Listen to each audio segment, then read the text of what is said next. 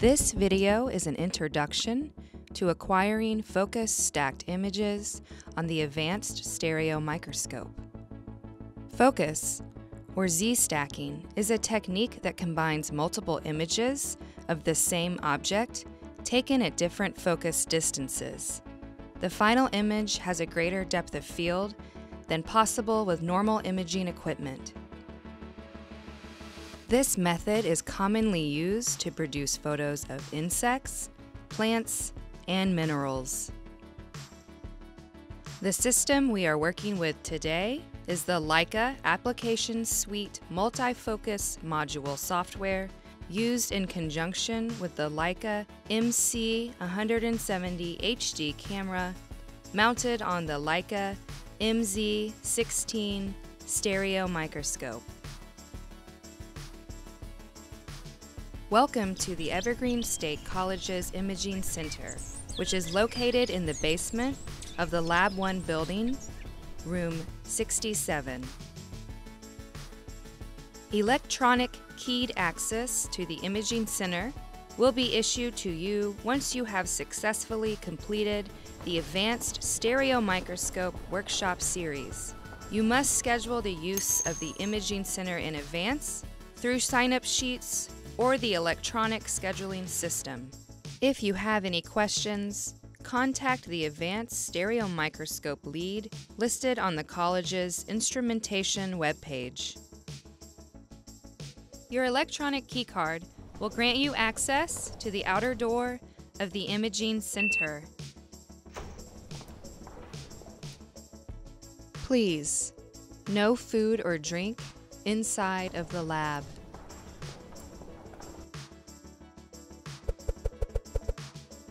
Because we're working with sensitive optics, it's important to wash your hands before doing microscopy work. You'll punch in a key code for access to the Advanced Stereo Microscope Room 67C. Be sure that you've brought your samples to work with.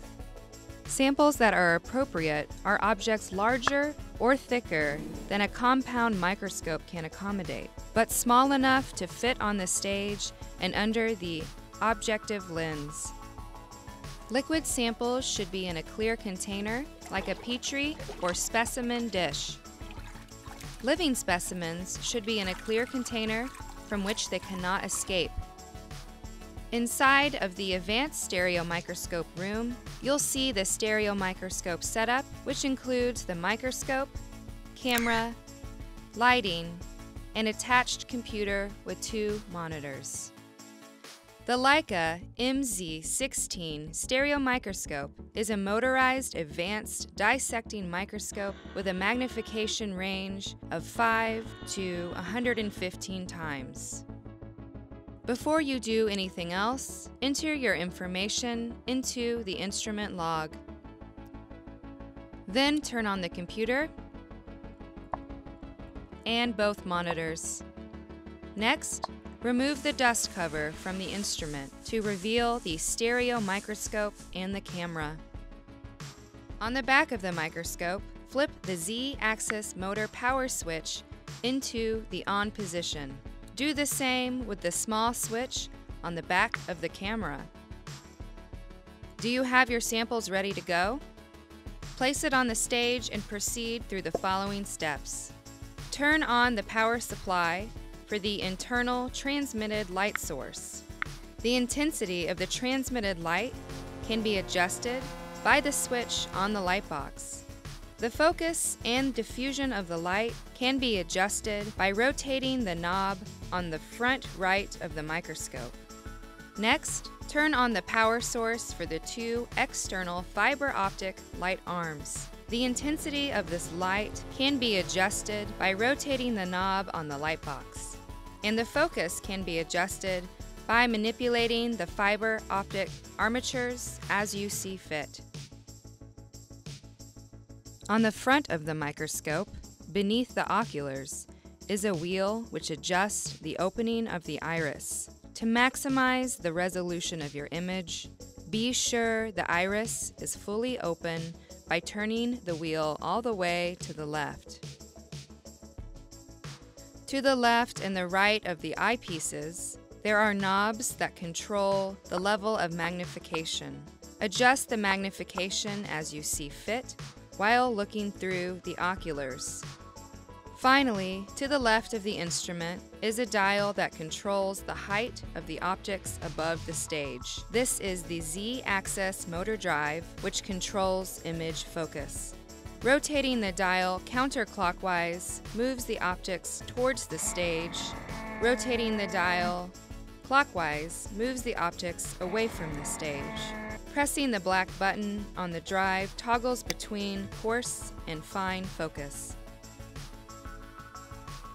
Before you move on to the software, take some time to adjust the light sources, Z-stack height, and magnification by looking through the eyepieces until your subject is well illuminated, in frame, and at least partially in focus. Now that you've familiarized yourself with the physical components of the instrument, let's turn to the Leica Application Suite Multi-Focus module. Log on to the computer with your student ID and password. On the desktop, there are links to the Leica Application Suite and the Leica Application Suite User Manual. We won't be discussing the manual in this workshop, but it can be useful for troubleshooting. Double-click on the LAS v4.8 icon to open the Leica Application Suite. As the software starts up, you will see a dialog box labeled Init Motor Focus Position. Be sure the range of motion of the microscope Z-axis is clear, and then press OK. Once the software has loaded up, you can toggle between using one or two monitors by selecting and deselecting dual monitors under the Options menu. You should see three buttons labeled Acquire, Browse, and Process. Select the Acquire button. You will see three tabs: MZ16, Camera, and Z. Click on the MZ16 tab. The MZ16 tab allows you to adjust settings related to the optics and the Z-stack. You should see Zoom Drive, Focus Drive, Scenario, and Iris. Match the value of the Zoom Drive in the drop-down menu to your magnification on the microscope. This allows the software to render accurate measurements of your sample. If you change the magnification settings on the microscope to achieve better focus on your sample, be sure to change the level of magnification in the Zoom Drive. Click on the Camera tab now. You should see three boxes labeled MC 170 HD, Exposure Adjust, and Histogram. Look at the box labeled MC 170 HD. This box contains a series of buttons. Hovering over these buttons will indicate their purpose. In this introductory video, we will use the buttons Automatic Exposure, Automatic White Balance on whole image, and Show Over/Under Exposure in the viewer. Automatic White Balance on whole image is a button that you will use to adjust the white balance for your image. The color of an object is affected by the lighting conditions under which it is viewed. White balance compensates for different types of lighting to render a white object white. Make sure the magnification is at the lowest setting on the microscope for white balancing. Now, carefully remove your sample from the microscope stage and set it aside momentarily. There are special white cards used to calibrate white balance available in room 67C. Take one of these cards and, without changing the Z-stack height, zoom level, or lighting, place it on the stage of the microscope. Look at the software. You may see a single off-white color on the live view. Press the Automatic White Balance button now. The live view should adjust to be uniformly white or gray. Now return the special card to where you found it and replace your subject on the stage. You may want to use a stock card from the collection as a background. Now choose Show Over/Under Exposure in the viewer. Some areas on your image should turn red or blue. The overexposed or washed out regions of your image will turn red, and the underexposed or too dark regions will turn blue. Using the Z-axis motor drive, move the Z-stack through the whole focal range. Red and blue spots may appear and disappear as the camera moves in relation to the object. If the button for automatic exposure is not highlighted orange, click it now. You should now see 3 user adjustment sliders: brightness, saturation, and gamma. All 3 adjustments are crucial in producing high-quality images. Brightness adjusts how light or dark the incoming image will be by changing how long the camera's aperture remains open to capture each image. At this point, increasing and decreasing the brightness will increase and decrease the prevalence of red or overexposed areas, and increase and decrease the prevalence of blue or underexposed areas. Points of over and underexposure will appear as artifacts in your final image, so you should reduce them before image capture. Saturation adjusts how intense individual colors are represented in your image, with more saturated images being more colorful. Gamma adjusts the dynamic range of bright and dark portions of the image, changing the total contrast in each image. Simultaneously, adjusting the gamma will adjust the spread of brightness values. You may find that referencing the live image on the computer screen while adjusting the intensity or location of your light sources allows you to better capture your subject. Feel free to play around with any of the parameters discussed above to try and improve the quality of your final image. Once you feel that your subject is ready to be captured in an image montage, click on the Z tab. You should see 2 boxes labeled Define Stack and Options. In the Define Stack box, you will see a cell to the left labeled Start and to the right a cell labeled End. These 2 fields define the starting and ending Z-stack heights at which the series of photos for your montage will be taken.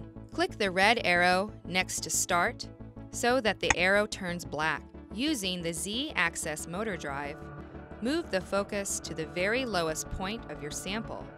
Then keep moving slightly beyond the range of focus. Click the arrow so that the Start arrow turns red again. Your start point is set. Click the arrow next to End so that arrow turns black, and using the Z-axis motor drive, move the focus point just beyond the highest point of your sample. Click the End arrow again to turn the arrow red and lock the end point in place. Now the software knows the range over which to take its series of photographs. Check Optimize Step Size box if it is not already selected. Now you have defined the start and end points for your Z-stack and the number of sub-images the camera will take. Check Create Multifocus after Stack Acquire if you want to produce an image montage from your sub-images. Check Save Sub-Images to save sub-images after the image montage is produced. The field labeled Sequence Name allows you to enter a file name for the final image montage. Give your image a name that's sufficient to tell what the subject is, when the image montage was taken, and who took it. Check the option Align Images Before Combining. This adds a critical pre-alignment step to the software's montage processing. Once you have all of your options set, you're ready to create an image montage. Click on the Acquire button again, then the Z tab. Move as far from the computer as you can, and then press the button on the bottom left hand of the screen labeled Acquire Multifocus. After you press this button, the software will begin adjusting the Z-stack and collecting the sub-images. During this process, any vibrations or changes to the ambient lighting will lead to a lower quality image. For that reason, remain as still as possible. so as to minimize your interference in those regards.